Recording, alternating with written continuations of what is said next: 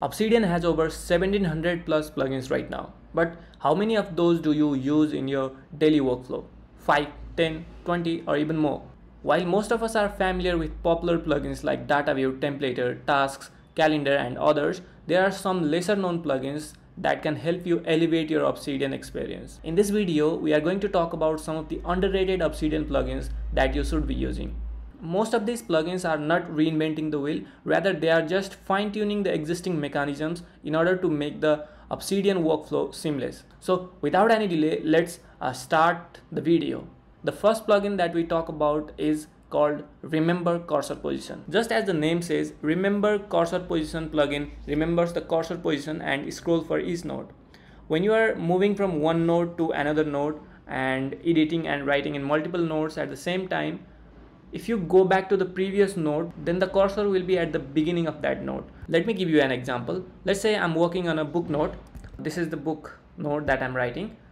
And by default, the cursor position will be at the beginning of the node, even when I have left it at this position, right? I'm at this second heading on launch, but if I close this and if I reopen this node, the cursor position will still be at the beginning. And you have to scroll down to see where you left last time. But with the Remember Cursor Position plugin, let me show you. I'll just enable the plugin Remember Cursor Position. Now, right now I'm in this heading. If I close this node and if I reopen the node again, instead of being at the starting position, the cursor will be here at the place where you left when you close this node. So this is really helpful in case you are writing long form nodes or you frequently move from one node to another node and you don't want to scroll back to the position, or you don't want to find where you left off when you close that node. This plugin really helps to save you a lot of time when you are writing and editing your nodes. The second plugin in our list is Hide Sidebar on Window Resize. What this plugin does is, when you are working on a computer and you have a certain width of the window, then it will hide the sidebar, and when the width of the window exceeds certain levels, then it will show the sidebars. So this is a smaller window. If I go back to the larger window size, then it will automatically show the sidebars, and if I again resize the window into smaller one, then the sidebars will automatically hide due to this plugin. Let's go to settings and search for this plugin. You can configure the window width. It automatically hides the sidebars when your window is narrow on Window Resize. You can go to options and you can specify the width upon which you want this plugin to function. This can be helpful if you do multitasking. You can open Obsidian with sidebars automatically in the large window, and if you want to multitask, you can put it side by side like this. You can put another window like a browser on the side, and it will be pretty seamless because you don't have to click on these options to close the sidebars and open the sidebars when you need. You can just go to full screen and split screen in order to show and hide these sidebars. The next plugin in our list is Sortable. Sortable plugin is currently archived by the creator. You'll have to go to the browser and search for Sortable plugin Obsidian, and you will get this GitHub link, Obsidian Sortable. You will need to copy this URL for the Sortable plugin, and then you will need to use the Brad plugin in order to install it. So what this plugin does is, it makes sorting tables easier. If you are using Dataview or tables in your Vault a lot, then this is going to be extremely helpful. Let me show you an example. Let me go back to Obsidian and let me go to a reading list. So this is a reading list right here, and let me go to completed section. And this is a Dataview query. This is all created with the help of Dataview query. Let me hide the sidebars right now. This is all created with the help of Dataview query, and these nodes are sorted by default. If I want to sort by a different style, then I will have to rewrite the Dataview query. Like, I'll have to write the sort function over here. But with the Sortable plugin, it becomes easy. Over here you can see these are different properties that are available for these nodes, and if I click on any of these, it won't do anything. But with Sortable plugin, if I click on these options, then it will sort by those options. Let me install the Sortable plugin right now and show you a demo. So for that, you will need to install the Brad plugin. Brad is a community plugin which helps to install plugins directly from the GitHub without them being available in the Comty plugin store.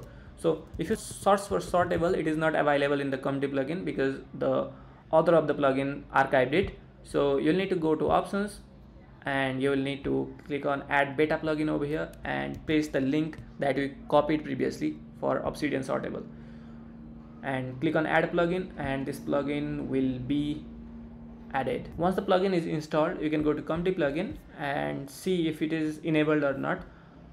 Here I have already enabled the Sortable plugin and it does not have any options or settings. So now you can go back, and this is the reading list, and now if I click on any of these, the nodes will be sorted automatically based on that property. Let's say if I click on file, it will sort based on the file name. If I click on author, it will sort based on the author of the book. We can see it starts with Ali. Now it starts with Will. You can sort based on pages. It doesn't have any page. This node does not have any pages, so it starts with the beginning, then the book with 77 pages, 82 pages. Similarly, you can also sort by ratings and all the other properties that you have in the Dataview query. This can not only be used with Dataview queries, but it can also be used with Obsidian tables. So that's the plus point of using the Obsidian Sortable plugin. The next plugin on the list is Trash Explorer. I have assigned the hotkey option D to delete nodes in my vault, and sometimes I accidentally delete nodes. If I want to recover those nodes, I will either have to go to the system trash or Obsidian trash based on the settings that I have in my vault. But with this Trash Explorer plugin, you can just go to the sidebar and you have this Trash Explorer icon over here, or it is also available on the ribbon menu. You can just click on it and you will be able to see all the nodes that you have deleted and recover it directly from here. But for the Trash Explorer plugin to work, you will need to configure one thing in the setting, that is you will need to set up the trash folder as Obsidian trash instead of system trash in the settings. For that, you can go to settings and file and links, and here you have the option of deleted files. What happens to a file after you delete it? Move to Obsidian trash. Okay, there are these three options: move to system trash, move to Obsidian trash, or permanently delete. When you set the option to move to Obsidian trash, then only this Trash Explorer plugin will function. The next plugin on our list is AutoNode Mover, and this is one of my personal favorite plugin because it makes it so easy to manage and organize nodes in Obsidian. With this plugin, you can set rules, and based on those rules, your nodes will be automatically organized in your vault. Let me go to settings, and here is the AutoNode Mover plugin. AutoNode Mover plugin will automatically move the active nodes to the respective folders according to the set rules. So I have only two rules set in my vault. First is, whenever a node in my vault has a hashtag atomic node, it will be automatically transferred to atomic nodes folder, and whenever a node has a hashtag literature node, it will be automatically moved to resources folder. And you can set the rule to either tag or title. I have set the rule as tag over here. After you have set a rule, you can configure the trigger option, which will either be automatic or manual. Automatic means whenever you create, edit, or rename a node, the node will be moved if it matches the rule that you have set in the plugin option. Manual means you will need to manually trigger the AutoNode Mover plugin to do its work. Let me show you an example of this plugin as well. So I'll go to Explorer. On the side, let's create a new node. Okay, this node is right now over here, right? So I can just write literature node, and it will, sorry, it's light node, that should be lit node. And you can see here is the notification saying move the node, new node to resources folder. Here it is. And if I write atomic node hashtag, then again it will be moved to the atomic nodes folder automatically. So this plugin can save you a lot of time, helping you organize and manage nodes in Obsidian. The next plugin on our list is Quick Explorer, and Quick Explorer plugin reduces the use case of the left sidebar or the file explorer. So I'll just go to Quick Switcher and search for a book. Now with this Quick Explorer plugin, you can directly access the file explorer right from the tab. So you don't have to go back to the sidebar and look for nodes from here.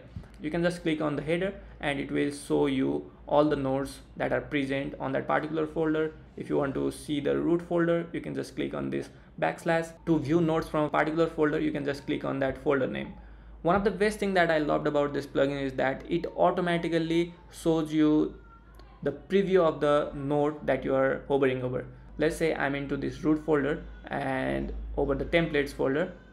If you go over any of these nodes, it will show you the content of that particular node,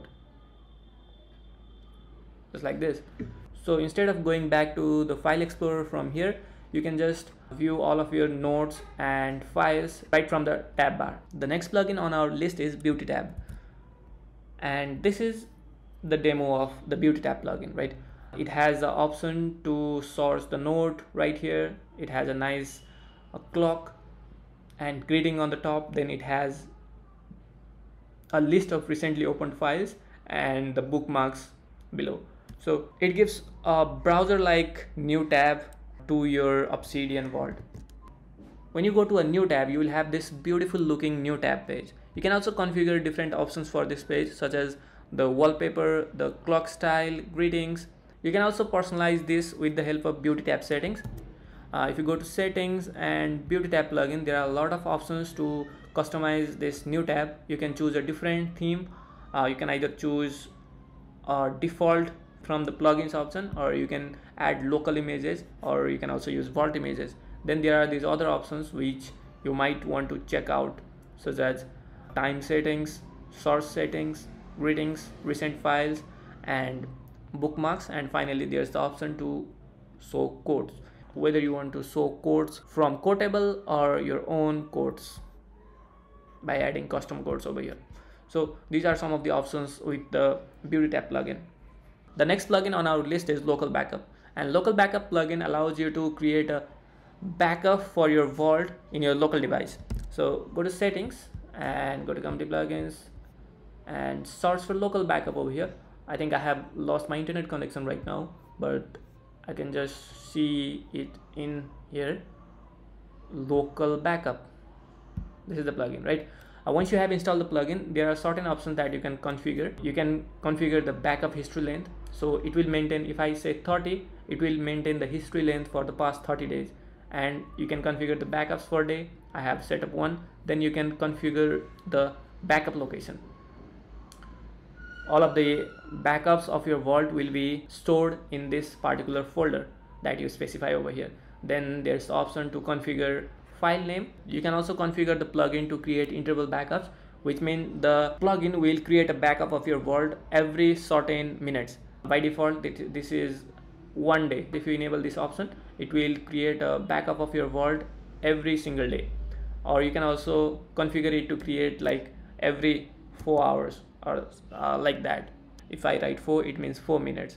If I write 240, it will mean like 4 hours. Then there are these other options for file archiving, which are optional. You don't need to check that. This plugin helps to create a local backup of your vault in case you change something in your vault and you want to restore, or you want to go back to the previous version. Then you can just go to the set output path of this plugin and you can restore using that backup. The next plugin on our list is called as Global Hotkey. Global Hotkey plugin allows you to configure a system-wide hotkeys for running commands, which means even when your Obsidian app is minimized, it won't work if your Obsidian app is closed, but it will work when you are working with some other applications and your Obsidian app is minimized. Now, if I have assigned a hotkey, command control N to create a new node with the Global Hotkey plugin. If I use the hotkey command control N and I am on the Arc browser, it will open Obsidian and create a new node. So let me show you side by side. Right now I'm in my Arc browser. Okay, right now I am here in the Arc browser. If I use the hotkey command control N, it will create a new node into the Obsidian app like this. With this plugin, any Obsidian command can be mapped to global hotkeys. If you go to settings over here on global hotkeys, okay, here's the global hotkey, and you can assign a hotkey for any of these Obsidian commands. There's a different way to add a hotkey using this global hotkey. You can just press the hotkey just like you would do with the hotkeys in Obsidian. you'll need to write like this, right? If you want to assign a global hotkey in order to add an alias, then you'll need to write like command plus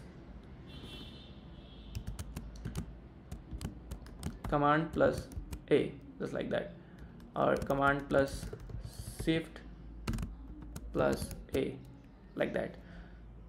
You can see the example over here. The next plugin on our list is Hotkeys for specific file. Let me go to company plugins, and I might have already installed it. Okay, so this is the plugin called as Hotkeys for specific file. This plugin adds a command for specific files and open them with a hotkey. By default, you do not have the option to add a hotkey for a specific file, but with this plugin, you create a hotkey option for opening that specific file. You can go to options, and here you have the option to add a new file, such as, let's say, I'll write okay garden.